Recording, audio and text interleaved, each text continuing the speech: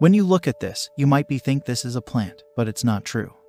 Meet the sea pen, a fascinating marine animal that anchors itself in the sediment on the ocean floor. Sea pens are named after the resemblance to the old-fashioned quill pens. They consist of a flexible central stalk that is anchored in the sandy or muddy seabed. From the top of the stalk, several feathery polyps extend, called pinnules, resembling feathers. Sea pen is not a single animal. They are colonial organisms, meaning they consist of multiple polyps living together as one entity. Each sea pen colony is made up of numerous individual polyps, with specialized roles for feeding, reproduction, and other functions. Sea pens are suspension feeders, meaning they extend their pinnules into the water column to capture plankton and organic particles.